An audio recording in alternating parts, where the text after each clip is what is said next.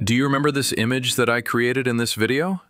I suppose you do, but right now I want to make the picture more wider in length so that I can set this as my computer background. And voila! This is what I mentioned before. In today's video I will show you how to expand background of an image with Adobe Firefly. If you still don't get what I mean, let's just head to the video. As I said, today we are still working with Adobe Firefly, so head to the website and sign up with your account as usual. From then, scroll down.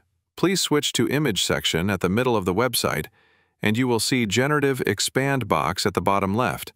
Click on it to go to the working panel. After entering it like this, it will let you browse for an image from your device, which you want to expand the background or even add other things into the image. I will show you later. Now it will start at the Insert section. Please switch to the Expand option at the left of your screen.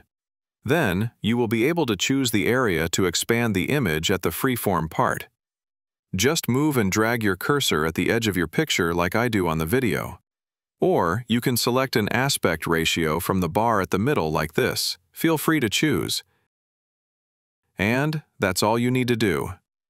If you just want to expand the image normally, just leave the prompt box blank, then hit the Generate button.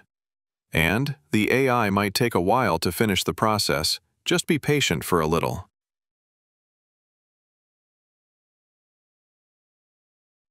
Okay, the results are here.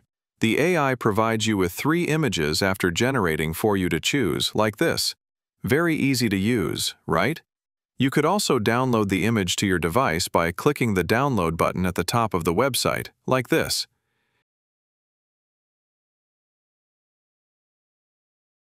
If you are not satisfied with the first generation, click More to make other one.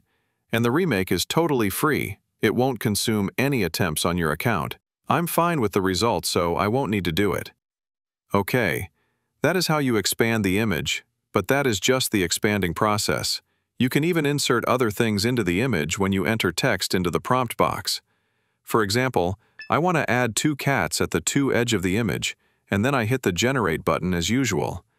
Just wait a little bit. The result is here. This one is so silly. Of course, this feature is for reference only. I will show you a professional way to do it in other videos. This would be the end of the video today. Please leave a like and subscribe for my channel.